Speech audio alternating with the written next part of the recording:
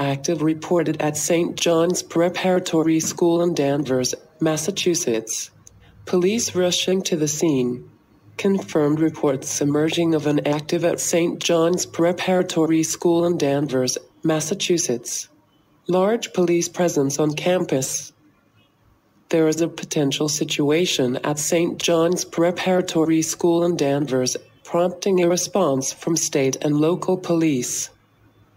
Students, faculty and staff are sheltering in place at St. John's Prep over a report of an at the school in Danvers, according to an alert on the school's website.